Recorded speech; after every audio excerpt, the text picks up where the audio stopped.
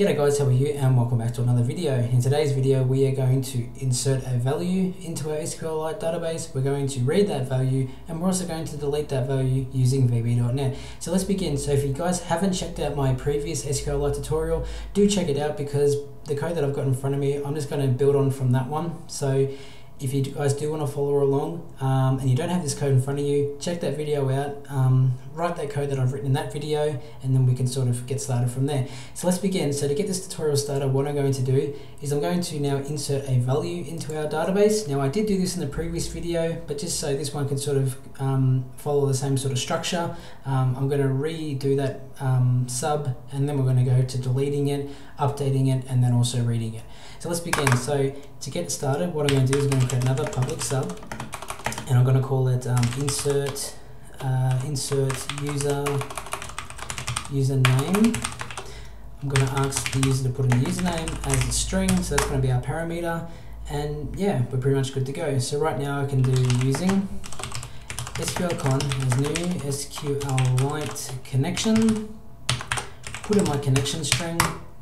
Now I can create my query, so I'm just going to write dim insert user query as string equals, and now for the query I simply want to write insert into user login table. That's the table that I've created in the previous video.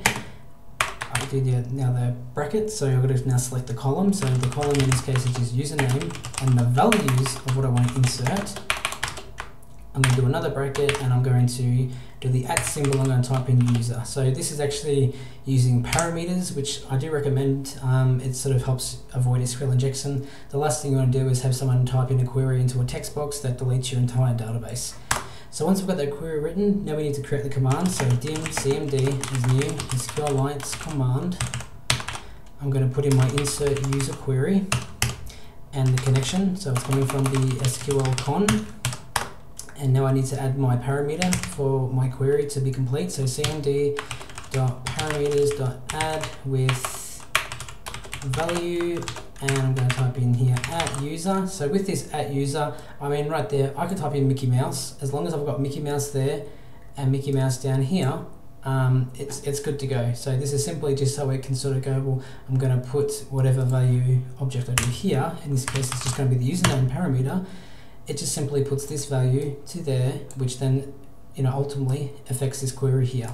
So once we've got that done, now I need to open up my connection. So I'm just going to write SQLcon.open, and once that connection is open, now what I can do is I can execute my commands. Then I could go one step further, and I could just write console write line string.format, some curly braces, with the 0 in there, since it's going to be one object, and I can just write has been added. And now for the object, I'm just going to type in username.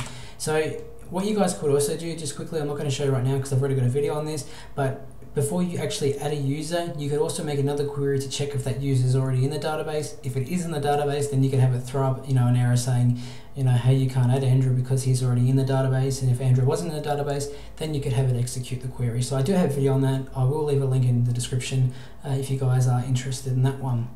Awesome. So now that we've got our insert username, what I'm going to do is going to go back to my module 1. So just like I did in the first tutorial, I've still got the server.create database. So now if I wanted to actually insert a value, I'll just write server.insert username, and I'll put in Andrew Everly. Let's press start and see what happens.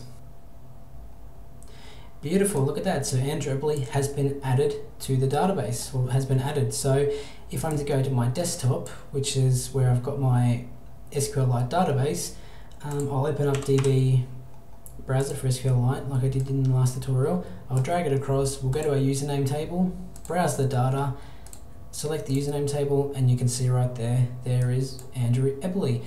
Awesome. Okay, so now that we've been able to insert a value into our database, we now want to delete that value from our database. So let's begin. So let's head over to our server class once again, and we're going to create now a public sub. We're just going to call it remove username. We're going to pass in a username so we know which one exactly we're deleting. And yeah, so now we can once again type in using SQLcon as new SQLite connection, put in our connection string, Now we're going to create our query, so dim remove username query as string equals, and now for the delete query, we're going to write here delete from user login table where, so this is that where statement, where username equals at user. So that's our query. Now if we wanted to sort of be more specific and say, like in this case, we've got multiple Andrew values in that database, we could say, you know, hey, let's delete from user login table where username equals at, you know, such and such, and ID equals at ID. Okay, so that will tell it, that'll be more precise. So we're going to delete an Andrew, but we're only going to delete it if that ID equals 0. So if there's an Andrew at the ID of 0, then it will delete that. If there isn't, then it won't delete it, okay? So let's, first of all, we'll do the first way, and then we'll go into a more advanced way, and then do the AND statement as well. So now that we've got that query created, we're going to have to create a command again. So once again, dim cmd is new SQLite command. We're going to put in our query, so that's just the remove username query and our connection. Let me just quickly modify that because I've deleted too much. So delete from user login table where username equals at parameter. Like I said just before, the last thing we want is for someone to write in a delete query in a text box and have them wipe out our database. So now that we've got our SQLite command created, we can now do cmd parameters add with value, and we're just going to put here at user, and we'll write here once again the username. So I'm going to pass that through. Once that's done, we're going to open up our connection to the database, and then we're going to execute the command. So cmd execute, and so once we've done that, we want to let the user know that they have indeed removed that username from the database. So I'm just going to write console.writeLine string.format, and curly braces again with the 0, and then I'll just write has been removed, and there's the username there. Awesome. So now let's go back over to our module 1. We've inserted the value Andrew. Now we're going to delete it. So server.remove username, and I'll just put in Andrew again. So let's go back over to our database quickly. We'll refresh it. There's nothing there. So I'm going to start it, and I'm going to tell it to break at this point here. That way it won't go any further. Then we'll be able to refresh the database, and it should say Andrew in there. So let's start her up. So Andrew has been added. If I head back over to the database and refresh it, you can now see that Andrew has been there. It has the ID of 5, okay? So now let's continue on. So I'm going to press F11. It's going to go through the query, and the console should now say Andrew has been removed. So if I go back to the database and press refresh, you can see that there's nothing there. Awesome. Okay, so now that we've been able to insert the value Andrew and we've been able to remove that same value, what happens if I had multiple Andrew but I only want to remove one? So what we can do is we can head over to our server class, and because in like our case we've got 2 rows, one row being the ID, which is our primary key, and the other being the username, what I can tell it is I wanted to remove this username where the ID equals 7 or so forth. So in order to do that, what I'm going to do is I'm going to come back down to my remove username sub. I'm going to add another parameter, so I'm just going to call it ID as string, and now I'm going to come down to my query, and I'm going to say delete from user login table where username equals at user and ID, which is another column, equals at ID. Now because I've got 2 parameters, I need to also remember to add that parameter to our command. So I'm going to now do a space there and put cmd parameters add with value, put in the correct parameter name, so at ID, and I want to pass through the ID. Okay, so now if I go back to module 1, this is going to throw up an error because it's asking now for the ID's number. I'm going to put here 7, okay, and I'm also going to add a few more of these Andrew values. So let's press start and see what happens. Beautiful. So it's been able to add 1, 2, 3, 4 Android and it's also removed one of them. So let's go back over to our DB database browser for SQLite. I'm going to go to File. And so there's our database. If I browse that data now, you can see we've got an Android bleed under the ID 11, 12, 13, 14. Okay, so perhaps there wasn't a 7 there. There may have been, I'm not really sure. So let's say we want to delete the last one, which was 14. So let's come back over to our code, type in here 14, press start. It's going to add quite a number of them again, and it's also going to remove the one. If I come over to my database, theoretically that 14 should be missing, then it should probably count on 15, 16, 17, 18. So let's refresh. And yep, it's definitely done it. So you can see it's got 18, 17, 16, 15. There's no 14, there's a 13, 12, 11, and so forth and so forth. So wonderful, that query has indeed worked. Okay, so for the next part of the video now, what we're going to do is we're going to learn now how to update a value within our database. So for example, you may put in the wrong details and you don't want to have to fill out, the other 27 columns just because you made one little mistake. So in order to do that, what we're going to do is we're going to head back over to our server class. We're going to create another sub. We're going to call it public sub update username. I'm going to pass in the username as a string. And in this case, because we've got multiple values that are the same, I'm going to say ID as string as well. Awesome. So now what we're going to do is we're going to go using SQLcon as new SQLite connection. Once again, put in the connection string, and now we're going to create a query. So we're going to dim update username query as a string equals, and so now to update the user, we're going to write update user login table set username. So we're going to update the username column. Username equals at new value. I'm going to write new value because this is going to be the updated value, where username equals at user and the ID equals at ID. So there's actually 3 parameters in there which we need to fill out when we're creating our SQLite command. So just quickly, we've got update the user login table, set username. So we're going to update the username column, and it's going to equal the new value where username equals at username and ID equals, whatever it may be. So let's now create our command. So dim cmd as new SQLite command. I'm now going to put in my update username query in my connection. And now remember, I've got to add 3 parameters. So now dot parameters add with value. This will be the first one. So for this particular one, for the new value, new value, I'm going to have it equal Fred. Okay, and I'm going to have the value thread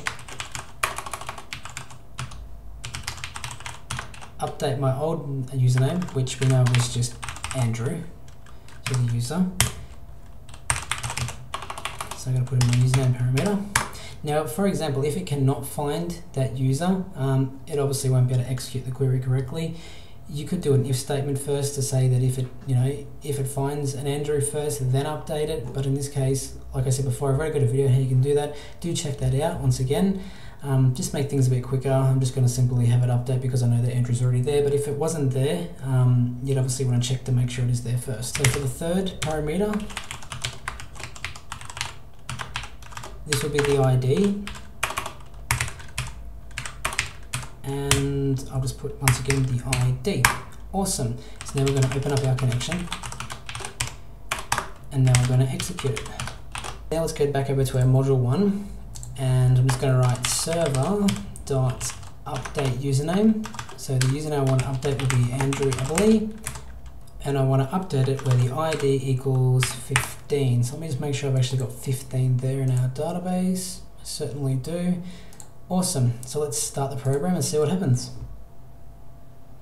Beautiful. Now I actually didn't add a message for the update, but you certainly could do that. So let's close out of that. Let's now refresh our database. And there we go, it's updated it. So where 15 is, it's updated it to Fred. Awesome, there we go. Okay, so now that we've got that done, now for the final part of the tutorial, what we're actually going to do now is we're actually going to read those values from the database and we're going to display it within our console application. So let's begin. So let's head it back over to our server class. I'm going to create another public sub. I'm going to call it read usernames. And I'm not going to pass through a parameter because there's no need. We want to get it, all of them. And I'm going to now write using SQL con as new SQLite connection. I'm going to put in my connection string. Okay, so now we've got that done for the final part of the tutorial. We're actually now going to read the values from our database and display it within our console application. So in order to do that, let's head back over to our server class. I'm going to create a public sub, and I'm just going to call it read usernames. There's no need to pass through a parameter because we will simply just want to read, all of those usernames. So I'm going to now type in using SQL con as new SQLite connection.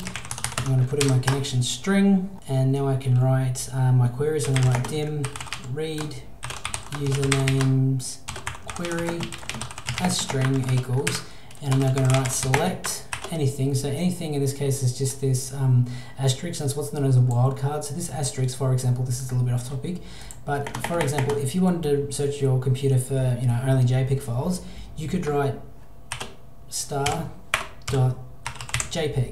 and this will tell the computer to search for anything as long as it ends with JPEG. So if you wanted a docx file, you could write docx. If you wanted, perhaps you wanted all files, I think you can actually write star.star, which will tell it, hey, let's just search for any file, So yeah, we can now apply this to our query and tell it, well, hey, let's select anything from user login table. So now we've got that, we now need to create our command. So dim cmd as new SQLite command. I'm going to put in my read usernames query and our connection. Create a reader, so I'm going to write dim reader as SQLite data reader equals cmd.execute the reader. And because we are actually executing the reader here, even though we've declaring the reader as a data reader and then we're executing the reader, we need to actually open up the connection before we actually execute it. Just like we did before, but some people will get confused because they're thinking, well, hey, I'm telling it directly to execute, but indeed you are, because you're declaring the reader as a data reader and then you're executing it that way. So once we've got that done, we now need to do a while loop. So we'll write here while reader.read. So whilst it's reading, I can do a for I equals 0 to reader.field count. So this is going to count the amount of fields within our database. We could then write console right line, and we'll just do reader.get value, and we'll put in I. And just quickly, I think in this case, you may not have to do it with use, but because of the way I've got my database set up, I'm going to have to go -1. So yeah, so now we'll head back over to our module 1. I'm going to actually comment this code out. So in order to do that, just highlight the code that you want comment out, hold down the control key and press Control C, Control K, and that will comment your code out. So now I can just write server.read usernames. So let's debug and see what happens. And there we go, I've now got my usernames there. So I've got absolutely everything from the database, even including the primary key number. If I didn't want to read the primary key number there, remember just a split second ago I was telling you about this asterisk and how this will get anything from the database? Well, I can actually tell it, well, hey, let's just select the username from user login table. So let's execute that, and there we go, only the username's right there. So there you go, guys. I really hope you've enjoyed this video. In the 2 videos we've discussed creating a database, we've discussed inserting a value, deleting a value, updating a value, and also reading that value into our console application. If you have any trouble, do leave a comment below, thumb the videos up, and I'll see you in the next one. Bye bye.